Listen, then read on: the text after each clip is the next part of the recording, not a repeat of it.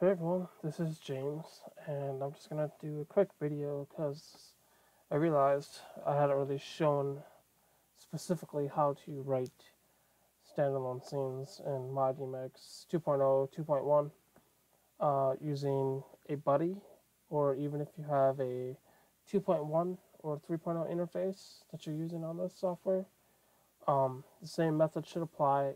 All those interfaces still support standalone memory. The only ones that don't support standalone memory is obviously the myDMX 1.0, myDMX 2.0 box, so the one that does not have the silver buttons on the top. And so, but on this one, we're using a buddy, but we can also use, if we wanted to, a 2.1/3.0 box, one with the display readout and 3 silver buttons. But keep in mind, when you have a buddy, you only have up to 12 channels that come with it for free. You can always buy more on the store.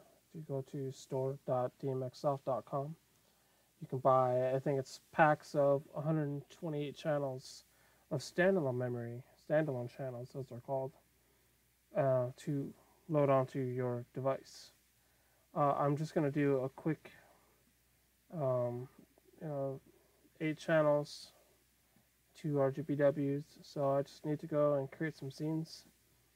And I'm just going to go to Builder and, turn them on, do the static color, leave it, turn it on, go to Builder,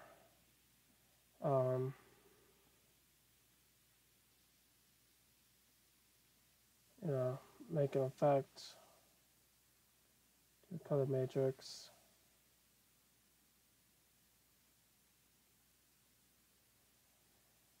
and what I'm going to do is just rearrange these.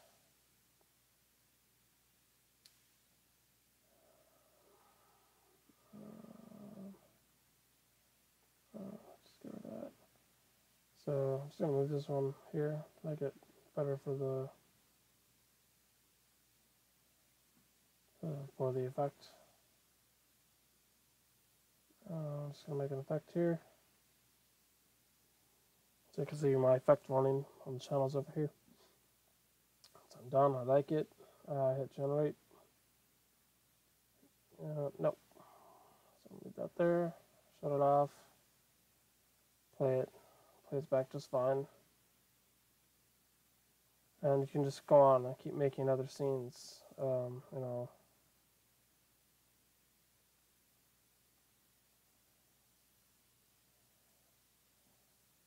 so on and so forth. So you see you have the live tab playing back, of course, and then you also have standalone. And so once you go to the standalone tab, you can either just flat out write the memory, erase what's already on there, or read memory, where you can, if you have a show file, I believe, you can store a copy of the show file, the DLM file from myDMX 2.1 onto the memory, and with your scenes. And once you hit read memory, it should load up your file and load up your scenes. So that's cool. You can just go into test mode. So once you click this, you can grab your interface and start hitting the buttons and see it output. Actually, it just kind of disconnects the USB from the software and outputs the DMX straight to your lights. So I'm just going to go ahead and I'm telling it I want to start at channel 1, and it's going to use 8 channels of DMX. It's telling me if I have any port triggers, which I do not. I don't have any time triggers. Number of scenes, I made 3. I can do up to 255 with my current channel usage and current number of scenes that I programmed.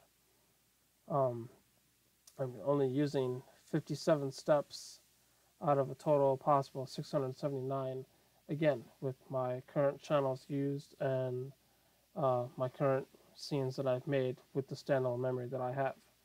So all the stuff adds up into how much you can or cannot put on the interface. So I'm just gonna go ahead and write this in my interface, and it's literally done that fast because it's so small. Um, so anyway, now I can unplug my interface from my computer, plug it in using the wall adapter that you can buy, um, or I don't know, some cases maybe even a cell phone battery pack. So take that, wire it up, and I don't even need a computer to run my lights. I just sit there and click the button. So I switch between these three scenes all night if I want to. So it's as simple as that. So this is a quick video on doing standalone memory for the Buddy on myDMX 2.1. I've already made a similar video for myDMX 3.0. It's on my channel on the myDMX 3 playlist. You go ahead and look that up. I'll see if I can maybe put up a suggested link once I upload this. And so, yeah, I just wanted to share this info with you guys real quick because I had somebody ask about it, and I figured, oh, I haven't done that. So, again, any questions or comments, go ahead and comment below, give it a like, subscribe to my channel. If there's any other videos you want to see done, let me know in the comments. Thank you, and thanks for watching.